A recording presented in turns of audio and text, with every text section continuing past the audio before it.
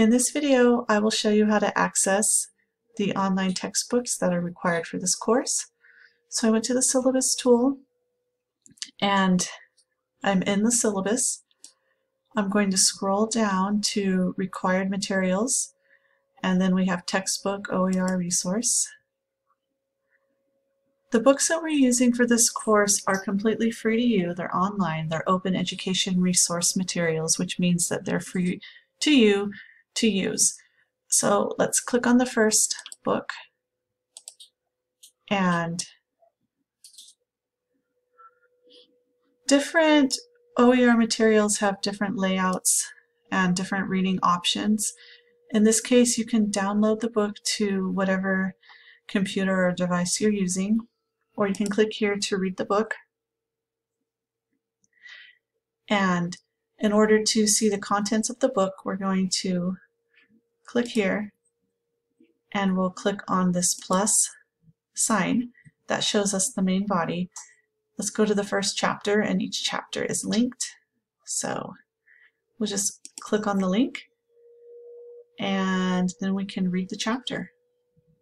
I'm going to take us to our next book just to show you what they all three look like. So you can see this is a little bit different. You have a choice of reading this as a PDF or online. If you want to print anything, the PDF option is preferable. I wouldn't try to print something from the online version. But for now, I'm just going to click on online.